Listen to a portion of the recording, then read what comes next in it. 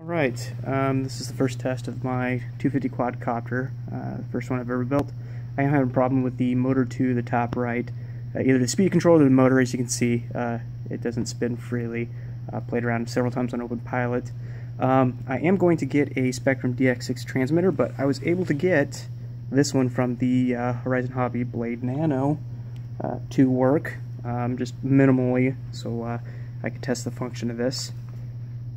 Right now I'm holding, I've got the safety arming feature set for down on the elevation and right on the right stick. I'm waiting for it to come online here.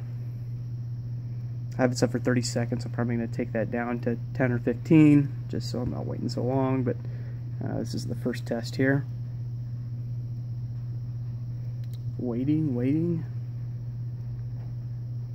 There we go. The LED there is flashing fast. Alright. I keep my foot on it. See, that top right motor isn't spinning very well. Thing's got quite a bit of power. You can see the arms bending as it's getting thrust.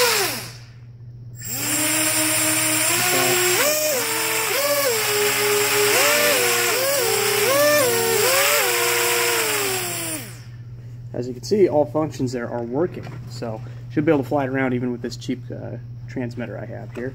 I'm going to set it to disarm all the way down and opposite, and you can see the LED goes into a slow blink, so it is now safe. Let's double check that, and I've got it all the way up and not working.